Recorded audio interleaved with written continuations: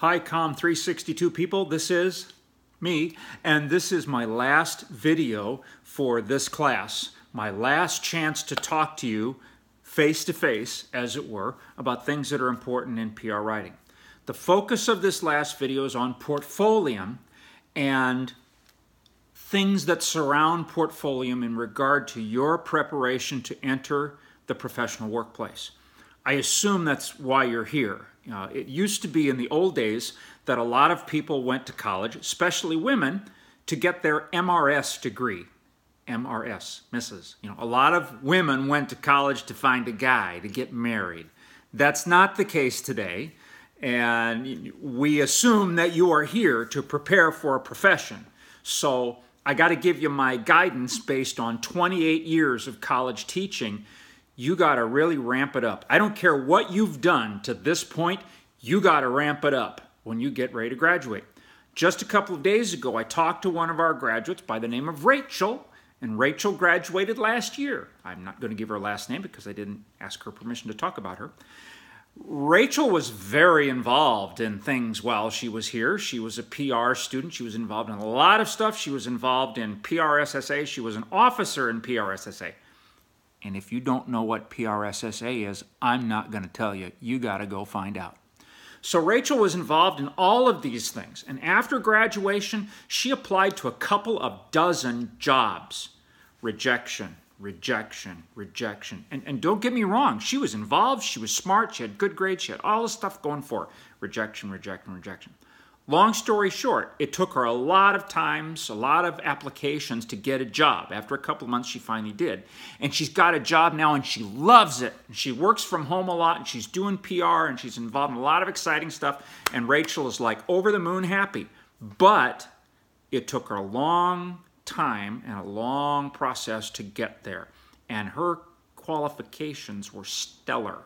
So the word to you is, you got to get stuff together in order to be ready to graduate. And one of those things you have to get together to graduate is Portfolium. Portfolium is an electronic portfolio where you can put your work into it and show employers what you know how to do. Because I got another news tidbit for you. You can look down here and see what your diploma is going to say on it. It's not going to say public relations. It's going to say communications. It's not going to say your concentration.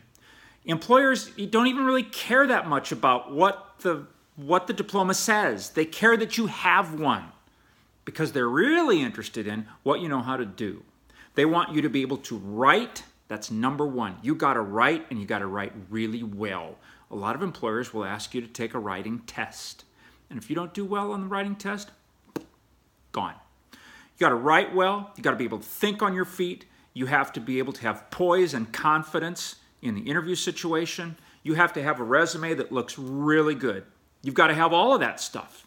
They're also looking for some additional things based on the particular employer and job. And if you've got these, they're really good. Bilingual. A lot of employers are looking for bilingual skills. And it doesn't really matter so much what the second language is. I mean, a lot of employers are looking for Spanish, but it doesn't necessarily have to be that.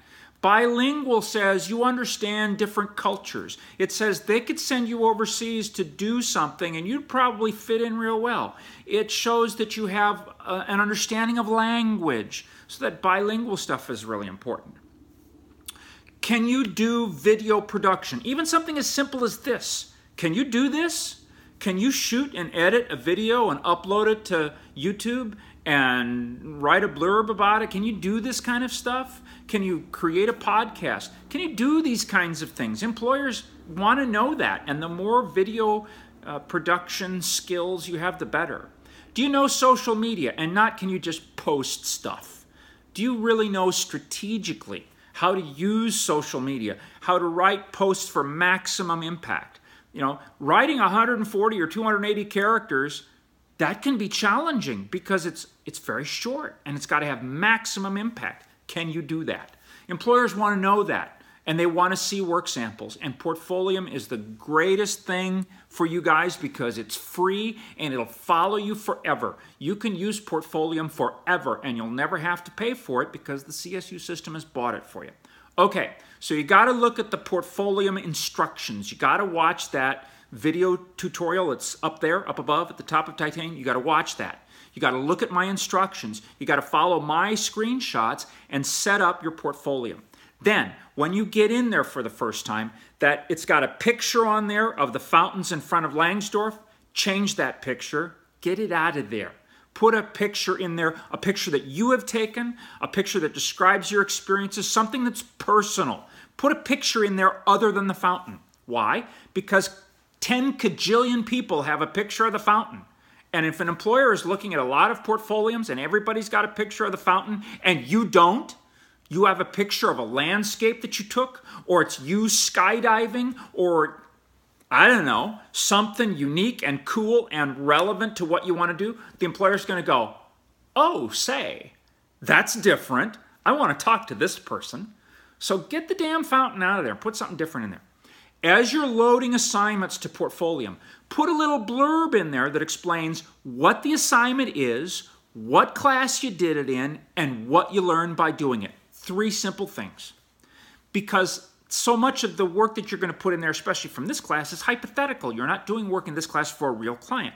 So if you put stuff in there and don't explain the context, the employer's going to look and go, Lake Michigan Twilight Cruise Company? I never heard of these people. And I'm from Chicago, and I'm really confused about this. They're not going to understand. So you got to put a blurb in there that gives a little context to it. So you got to put work samples in there. The more stuff you can put in there, the better off you are. Don't worry about overwhelming people. Employers skip through stuff. They're going to go to the portfolio and just they're going to kind of look around and skip through it. Because that's how it is. They don't have time to in-depth read your stuff. They're going to look through there and skip through and see what you look like professionally from what you've put in there. So work samples. Now, let's talk about the resume. I'm going to give you a name. Write this down. Cassandra Thompson. Cassandra with a C, 2 S's. Cassandra, also known as Cassie. Cassandra Thompson, Career Services, Langsdorff Hall, the building behind the fountain, okay? You got to go see her. If you have seen Cassandra, right now you're saying, oh, she is the coolest ever. Yeah. If you haven't seen her, you need to. She is the Career Services rep for our college. She's worked on Wheel of Fortune. I mean, it's crazy. And she's got lots of experience from the entertainment industry. It's crazy. She's fun to talk to. She's a hoot. You got to go see her because she needs to look at your resume. She needs to give you guidance. She needs to give you tips about where you're going to go with your career. You got to talk to her. You got to make an appointment. You got to go see her. You got to talk to her. Okay. Internship. For many of you, internship is very soon in your future. You got to go look at the internship page, and then you got to set a time to talk to Amber Chitty, because Amber Chitty is our faculty director of internships. Her office is up on the 6th floor in College Park.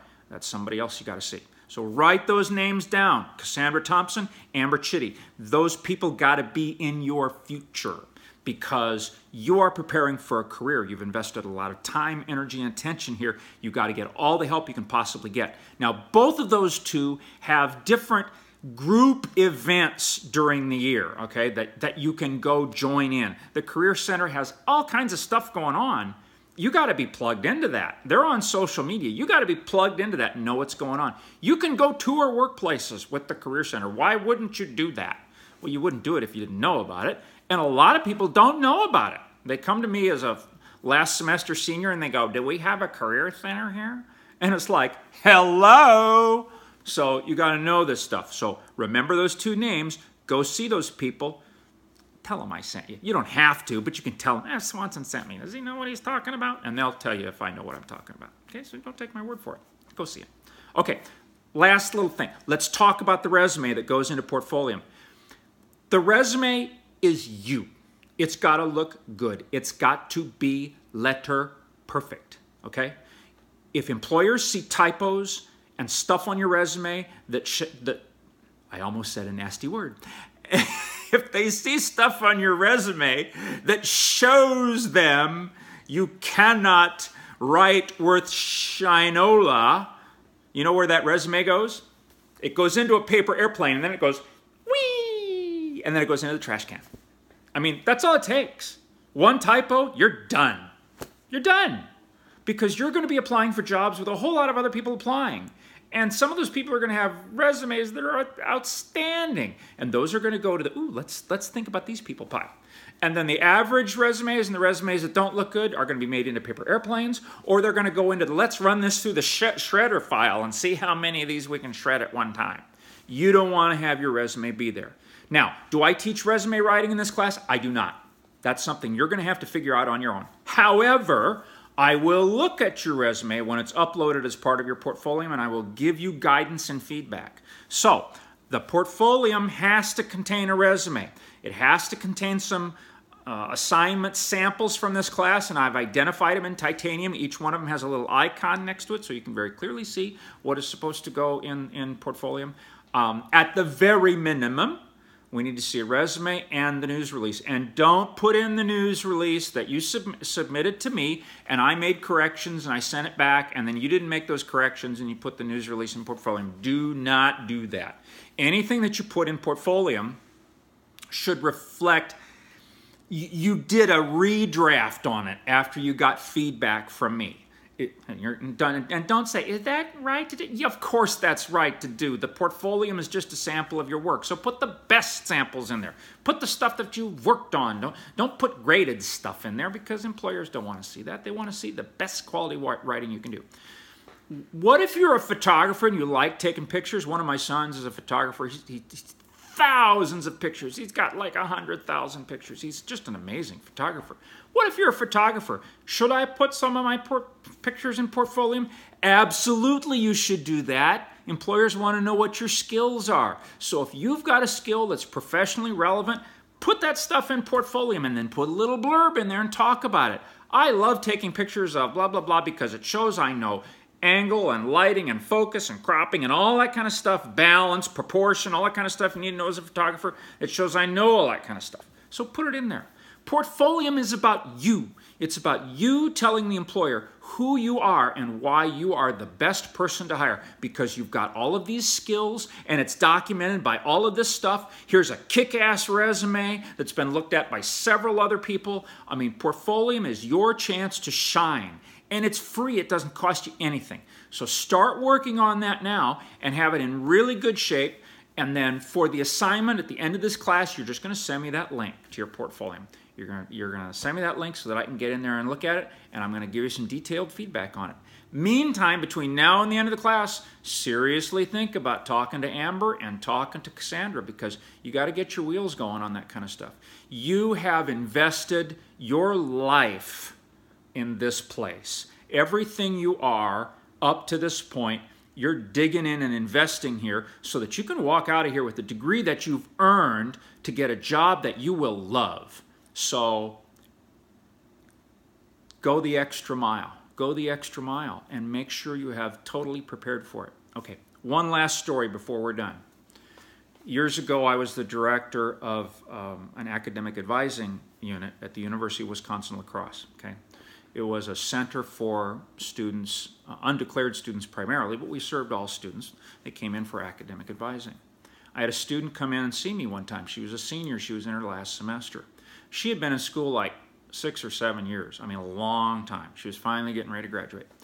And she wanted to know how to best get a job. And so she showed me her resume. It was okay. Didn't really have any work experience on there. Some volunteering, but no real work experience. And I said, okay, you don't have much work experience on your resume, so you're really going to need to have references, people who will vouch as to your ability to do stuff. So tell me, were you a member of any student organizations while you were in college? Nope. Okay, you don't really have any work experience on here. Do you do any volunteer work with a church or a synagogue or a nonprofit organization or something like that? Nope. Okay, been a member of any professional organizations like PRSSA? Nope. Okay, do you have any professors that you really like and you enjoyed their class and did really cool stuff in their class and you could get letters of reference from them? Nope. I said, what do you do after class every day? And she said, literally, this is what she said. She said, I go home and watch TV. And I'm like, I got nothing. I got nothing. I can't help you. I don't know you. I'm not going to write a letter of reference for you. You've taken all these classes from all these professors. You didn't build any. I got nothing. So, where is she today? I don't know. She's probably still living at home with mom, watching TV all afternoon. You know, a college degree alone is not going to get you a job. It is not going to get you a job. So you got to bust your butt and get out there, and you got to have all of that kind of stuff to get a job. You have to have real life experience. You have to have taken classes that give you opportunities for experience. You got to know social media. You got to know some basic video production skills. You need to know basically how to put a website together. You need to have had an internship, and you're going to have that before you graduate. You're going to need to have faculty members who can write you references. You're going to need to have a kick-ass resume. You're going to need to have talked to somebody in career services. You're going to need to have all of this stuff, because that is what's going to propel you into your first job. The degree alone won't get you there. So please take my advice. Please, please, please take my advice. Please, if between now and the time the Portfolium is due, if you want me to look at your resume, send me your resume. I would be delighted to look at it and give you some feedback. Talk to Amber Chitty. Talk to Cassandra Thompson. Talk to other faculty members. Be a part of PRSSA. If you don't know what PRSSA is, go learn.